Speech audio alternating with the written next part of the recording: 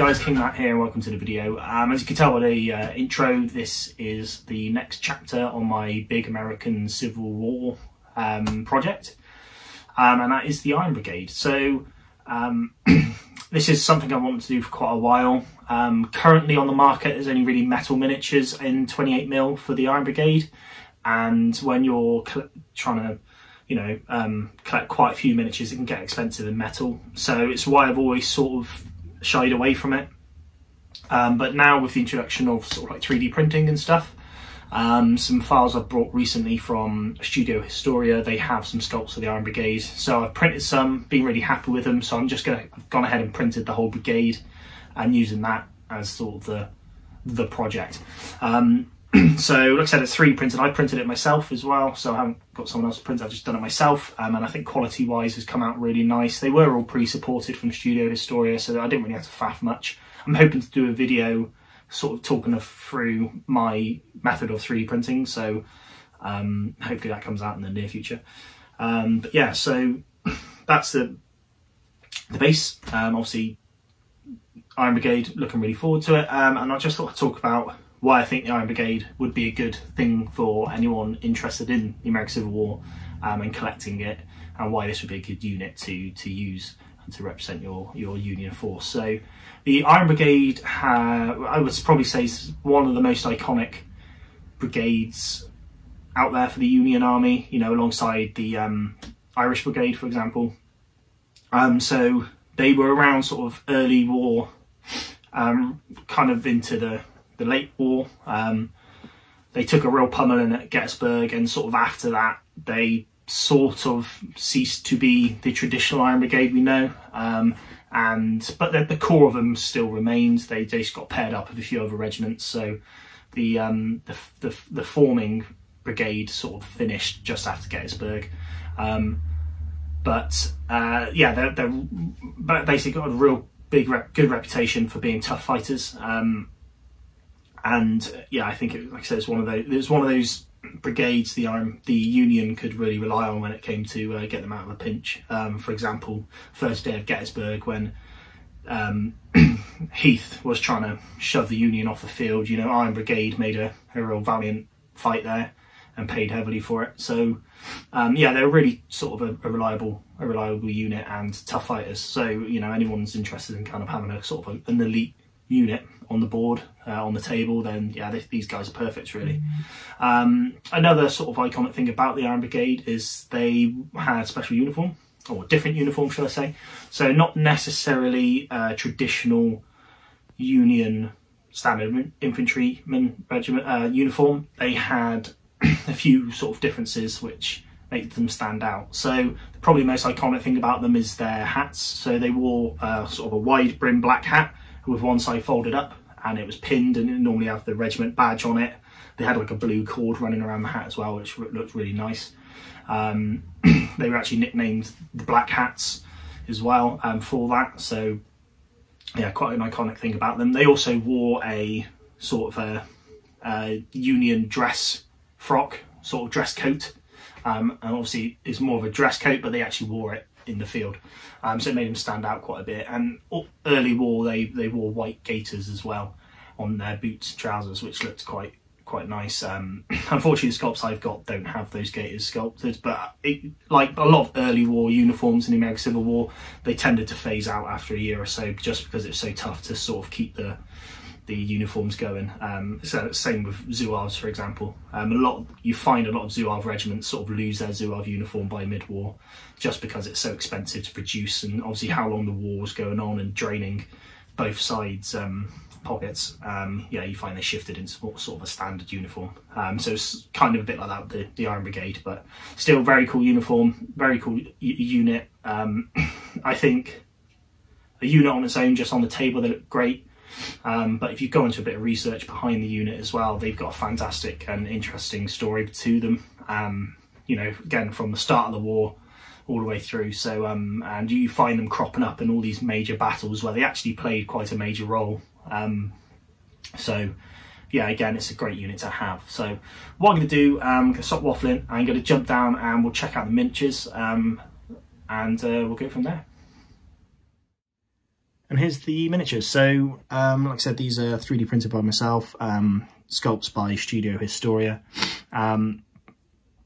And what you've got in front of you here is 5 regiments of the early to mid-war sort of Iron Brigade, the popular, well-known Iron Brigade.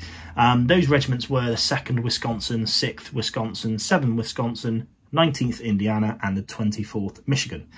And that makes up the Iron Brigade. So what's nice with these sculpts here, you've got lots of different poses and stuff like that, which makes it possible to each regiment to sort of look different, which is nice. So I'll sort of run through what I've done here.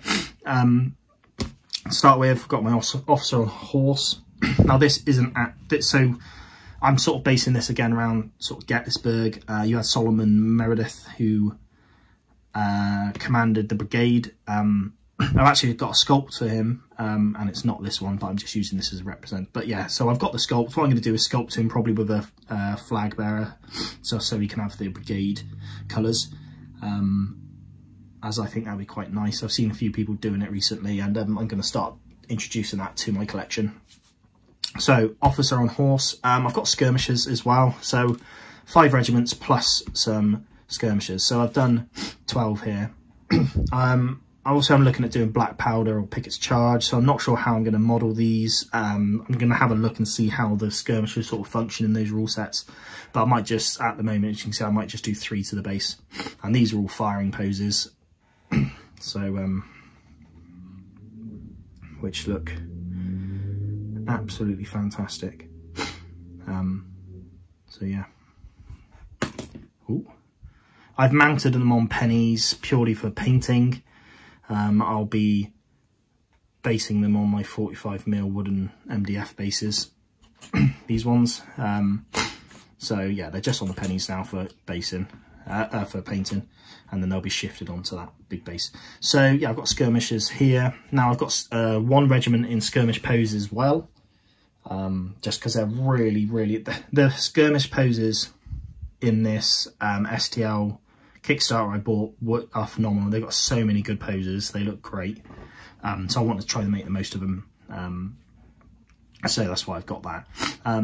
It is worth saying the HQs with this Kickstarter, they're all the same between these regiments. So you've got this 1 officer here, which looks very nice.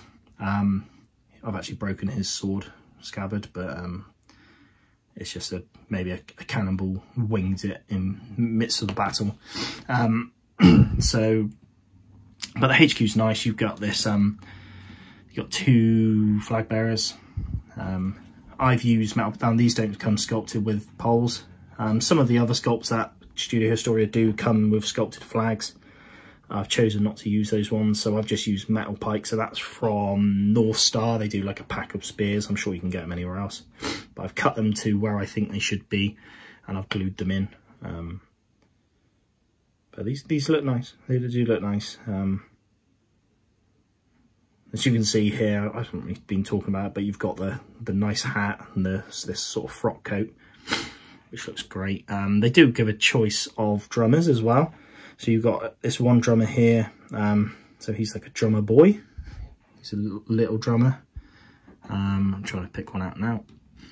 This one back here, he's an older drummer, which is just a nice alternative, really, having that sort of the younger drummers, because you would have it. Got a piper as well. I thought we'd have a piper in as many of the regiments as I can, because it's being the Iron Brigade. You've got their classic pipe song. So yeah, got a piper and a bugler as well. So not all of the regiments have a bugler, but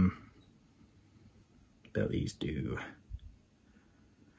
or this one does. So yeah, so I've got the firing regiment there in the firing poses. I've got just a standard marching pose.